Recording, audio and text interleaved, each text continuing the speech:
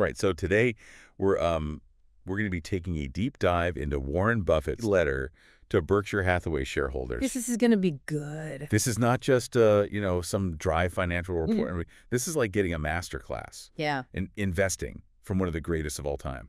I think what I really appreciate about these letters is that Buffett doesn't write these for Wall Street. He's not writing these for analysts, right? Day traders. It's for like regular investors. Yeah, just like you listening right now, who are looking to build wealth slowly and steadily for decades. And the coolest part is he writes the whole thing as if he's explaining it. Yes. Directly to his sister Bertie. It's such a great framing device. Isn't it? Yeah. It's brilliant because like he cuts through all the jargon. Totally complexity, right? Like, and he even acknowledges like, hey, Bertie reads the business section, She keeps up with the market. She's got to pull something. She's not a financial expert. Yeah. And that's okay because this idea of investing success, it's not about these complicated formulas or insider information. It's about having that framework and the patience to stick with it. Absolutely. And I think that's a really key difference between, how Buffett views the market and how a lot of the rest of the financial media wants to portray it right. It's all about short-term gains. Yeah. What's the hot stock?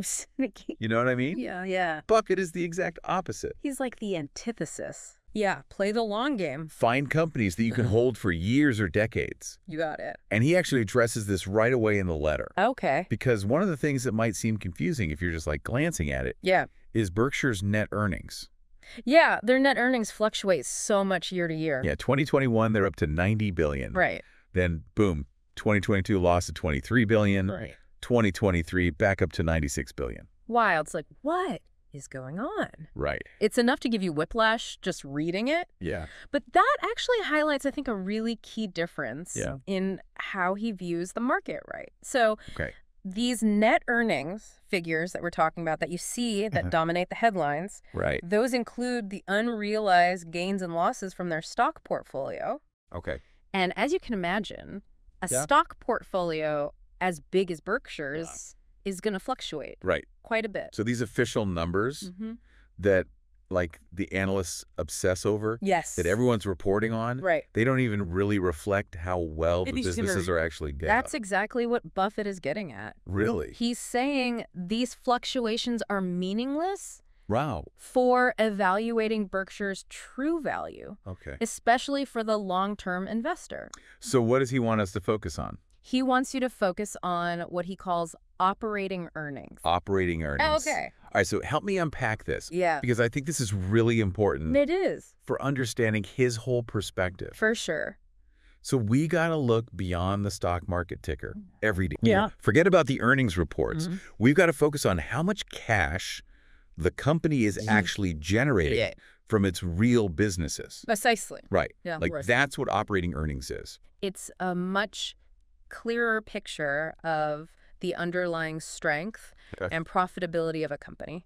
Interesting. Stripped away from all the noise of the market, which Buffett says is the most important thing for the long-term investor. I like it.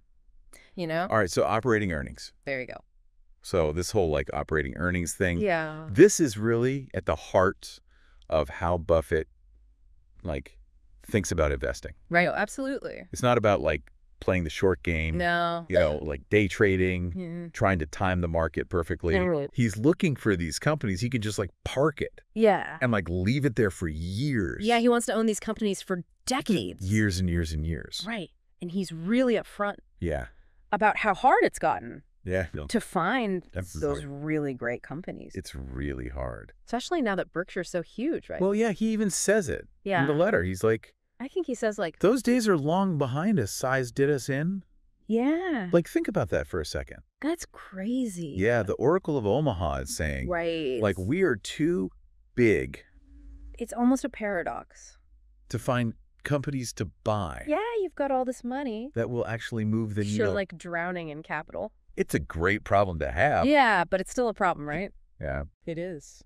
You need these rare companies, but they also have to be big enough. Absolutely. To like, make a difference. In Berkshire's portfolio. Right. For sure. And I think... And remember, Buffett hates issuing shares. Yeah. So he can't just go out and raise a bunch more money. It's not like he can just like go get more. Right. He's limited to what Berkshire's businesses generate. Right. And then finding ways to deploy it. So you got to be picky. Oh, yeah. You can't just like super picky. Throw money at anything. You got to be really, really picky. But it goes beyond just the numbers, right? Absolutely. It's not just about crunching numbers and looking at balance sheets. You got to look at the people. It's about the people. The people running these companies. Yeah, because he says he'd rather invest in a mediocre business run by exceptional people 100% than an amazing business run by like... Right. So mediocre people. Right. Yeah. And that can be really hard to judge, right? That's so... Like, how do you really know? You really don't. Someone's going to be a good manager. It's one of the hardest things. Or if they're full of it. And he's been burned before. He even quotes this guy. Yeah. In the letter Hugh McCulloch from 1863. Wow. Who said something like... Let's hear it. Never deal with a rascal under the expectation that you can prevent him from cheating you. That's good advice. Right. Yeah. Like, you can't just assume that you're going to outsmart everyone. Even Buffett's been fooled. He admits that. Yeah. He's like, I've made mistakes. He's made some bad bets on people. I've misjudged people. It happens. Right. You just hope to learn from it. But, like, he really focuses on integrity. Huge. Trustworthiness. Absolutely. He wants people who are going to be around for the long haul. For sure. Not just, like, looking for a quick buck. Looking for their next payday. And this all plays into his idea of thinking like a long-term owner. An owner. Not a trader. Yes, exactly. And he uses Coca-Cola and American Express. Classics. As like the prime examples. Those are like the quintessential he's like, Buffett stocks. I didn't buy or sell a single share of either company in 2023. I love it. I'm just going to let them do their thing. Just let them keep compounding. Right. Keep spitting out cash. But that doesn't mean he's afraid to make big moves. If he sees something he likes. Right. If the right opportunity comes along, he's not going to hesitate. Right. And I think Occidental Petroleum is a great example of that. Interesting pick. He clearly sees something. There's something there. In Vicky Holub, the CEO. Yeah. And her ability to like navigate this crazy energy market. Right. It's a tough business. Right. And this is where it gets interesting. Yeah. Because he's not just betting on oil prices going up. Right. He sees long-term value in Occidental's assets. Okay. Their focus on like carbon capture. Interesting. Right, like these new technologies. Yeah. So he's looking ahead. Thinking long-term as always. Right, and this leads us to like some of the challenges that Berkshire's facing. Okay. Because it's not all sunshine and roses. No, it never is. Right, like even Buffett. Even the Oracle. Makes mistakes. Yeah. And he's very open about that. Refreshing, isn't it? Yeah. He's actually really hard on himself. Yeah. About this one decision. Which one? In the energy sector. Oh, yeah. He calls it a costly mistake. And it had to do with underestimating how some of the changing regulations the regulatory landscape is always shifting. Would impact Berkshire Hathaway Energy. It's tough to predict. And this is where things get kind of scary, I think. Okay. For anyone in the utility industry. Yeah. He does not paint a rosy picture. No. He's like, buckle up. Yeah. Because we've got climate change. We've got all this political pressure. Right. You've got aging infrastructure. It's a lot. It's a mess. Right. And it's expensive. It's not just like flipping a switch. No pun intended. Right. Yeah. This is complicated stuff. So what's the solution? Well, I think what he's getting at is that some of these private utilities might not even be able to afford to make the changes that need to happen. So what does that mean? Like, I don't know if he even knows. Nationalization, more public utilities. He doesn't really say. Yeah. But it's kind of ominous, right? Yeah, when Buffett's worried, it's serious. Exactly. And then on top of that, you've got BNSF. The railroad. The railroad giant. Yeah. And he's talking about how they have to spend billions of dollars every year just to maintain. Just to keep the trains running. All the tracks and the bridges. That's a massive operation. The equipment. Yeah. And he's like, that never goes away. Right. It's constant upkeep. Those costs are always there. Always. And then you add in the risks. Oh, yeah. Like, what happens if the train derails? Right. Or... That's a disaster. You're transporting hazardous materials. Yeah. That's a whole other level. It's a huge responsibility. Huge. And I think what really struck me is he talks about the toll it takes on the workers. Oh, yeah. I mean, These are tough jobs. The people who are out there keeping everything moving. Long hours, tough conditions. We don't really think about them much. They're the unsung heroes of the economy.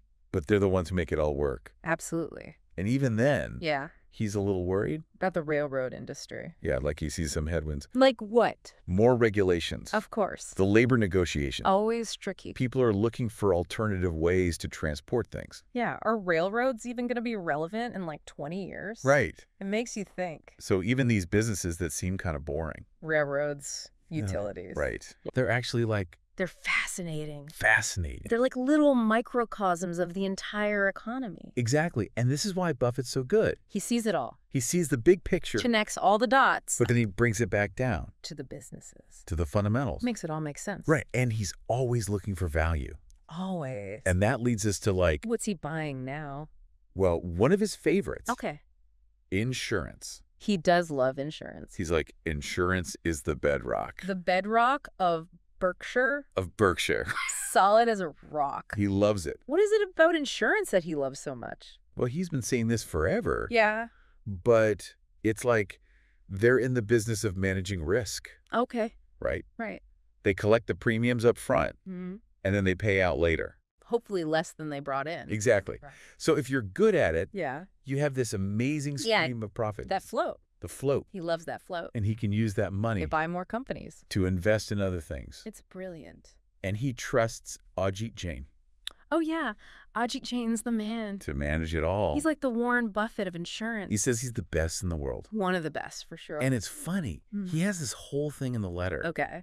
About this, like, Omaha effect. Oh, yeah, the Omaha effect. Right. What is it about Omaha? He's like, how is it possible? All these brilliant people. All these brilliant people. In the middle of nowhere. Ended up in Omaha, Nebraska. It's crazy, right? Like, you've got Buffett, Charlie Munger, Ajit Jain, Brig Able. Right. All drawn to this, like... It's not like it's Silicon Valley. Random place in the middle of the country. Maybe there's something in the water. Right. The corn-fed magic. So we've covered a lot today. So much to unpack with Buffett. But I think what it comes down to... What are the big takeaways? Patience. Patience always. Finding great managers. Can't go wrong with great people. And thinking long term. Forget the short game. Don't try to time the market.